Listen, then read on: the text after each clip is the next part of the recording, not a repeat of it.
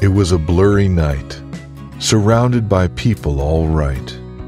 Me being the outcast just fine, staring at the usual faces all this time, not knowing how I ended up here, all just fine.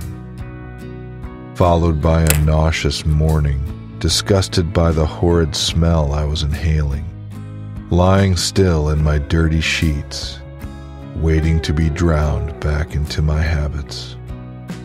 Thinking I will change this time, giving myself false assurance, which eventually will be changed in a short while, when again I'll fall back into my dark side.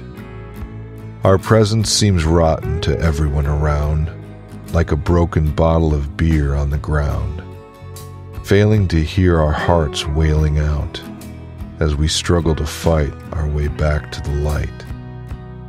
Desires, they say, a strong emotion, a feeling to do something unconditionally, until your body feels numb and the inner pain phases out.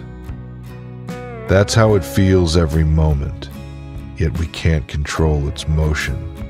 It provides us with temporary relief, followed by regret and grief. It reaches a point where guilt no longer exists. A power stronger than us lingers over us, battling its way through our brains, making us lose each one. We fall back every day and promise to get back up the next. Days convert into months, and months into years, relying for a lifetime to this addiction.